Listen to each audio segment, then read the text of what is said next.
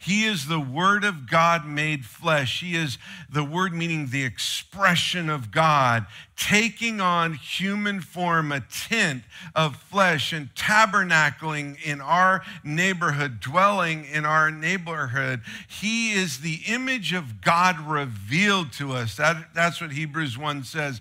He is the fullness of God imparted to us. He is the glory of God radiating to us. He is the grace of God extended to us. He's the power of God demonstrated to us. He's the salvation of God provided for us. He's the heart of God expressed to us. And he's the love of God manifested to us personally as a babe in a manger.